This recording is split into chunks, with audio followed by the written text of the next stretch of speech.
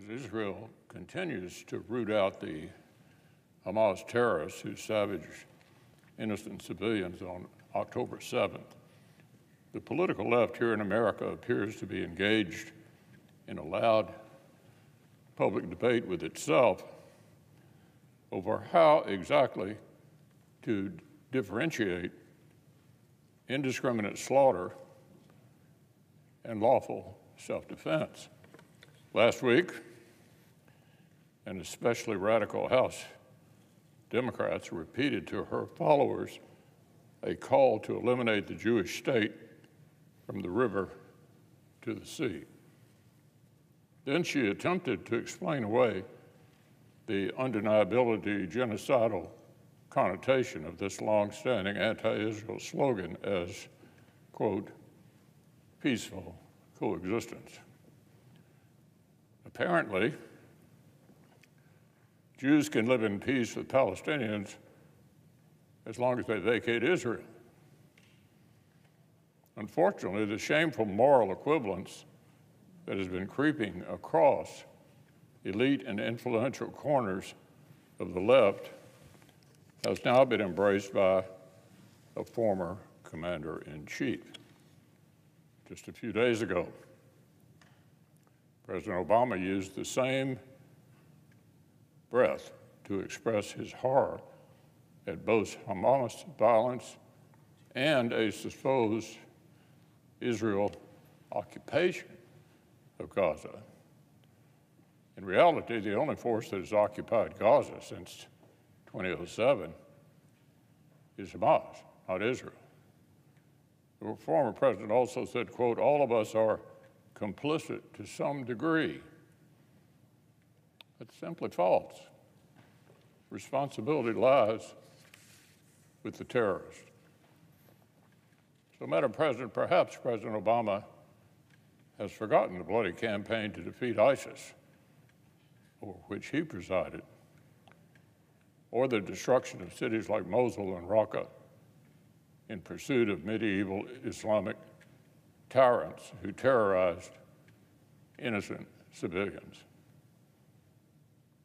I don't recall President Obama doubting the righteousness of American efforts to support local partners in rooting out terrorists in Iraq and Syria.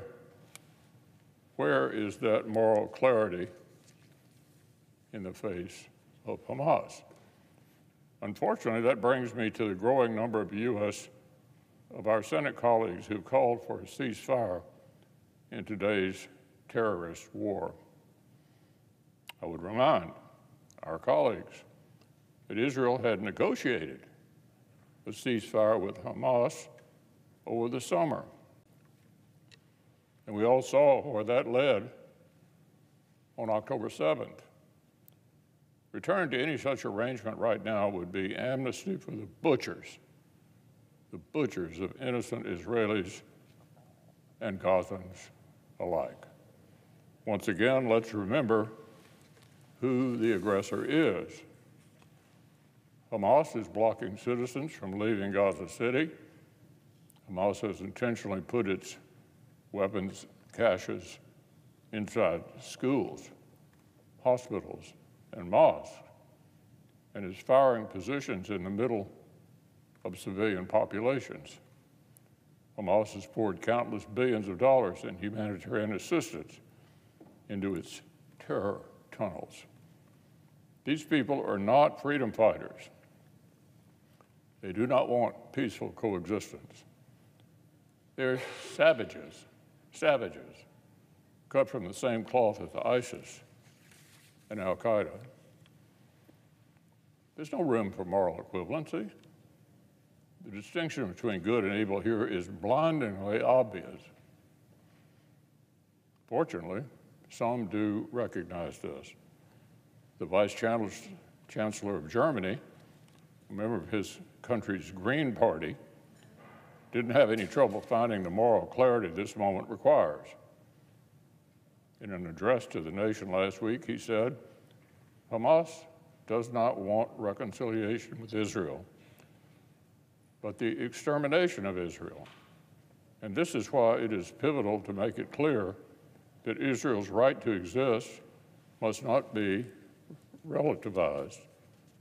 Israel's security is our obligation, end quote.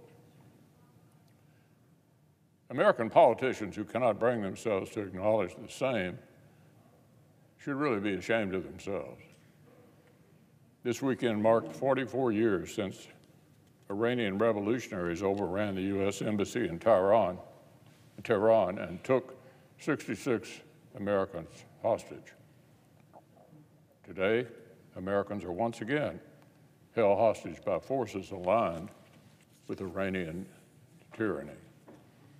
Many more Israelis are held alongside them, and Israel deserves the time, space, and support it needs to bring these terrorist captors to justice. In the days immediately following October 7th, I warned that President Biden would be pressured to withhold this support and that familiar and morally bankrupt calls for ceasefire would threaten Israel's ability to see its defensive operations through. And so here we are, nearly a month later, watching the movement to grant Hamas amnesty reach the highest levels of our government. War is a bloody business. That is the reality Israel faces. We should be careful before second-guessing their efforts to get innocent Israelis and Americans home safely and to destroy Hamas' ability to wage war.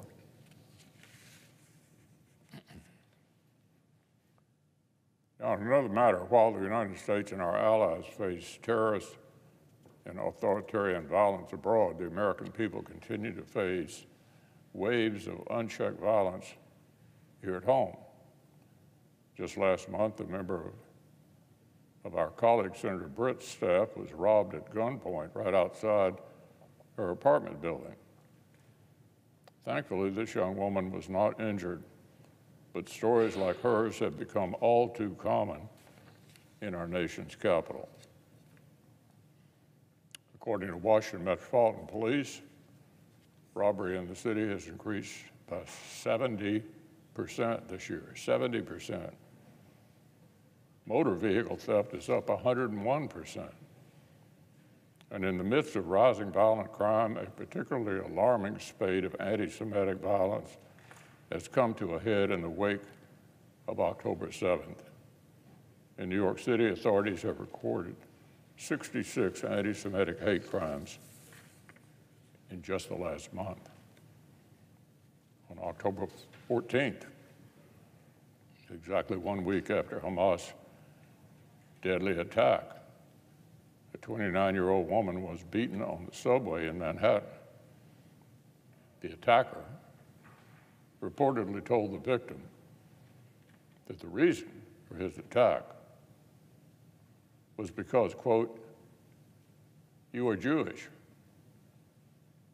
A Jewish deli in the city was vandalized with multiple images of swastika symbols.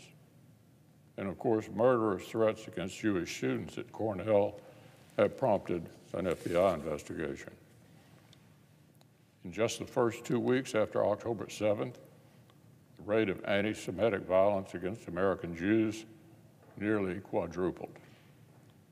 The American left has gone out of its way to downplay the threats they face with everything from both sides' statements to outright incitement. All Americans deserve to feel safe in their homes and in their communities. It's long past time for Democrats to take the historic waves of violence in America seriously.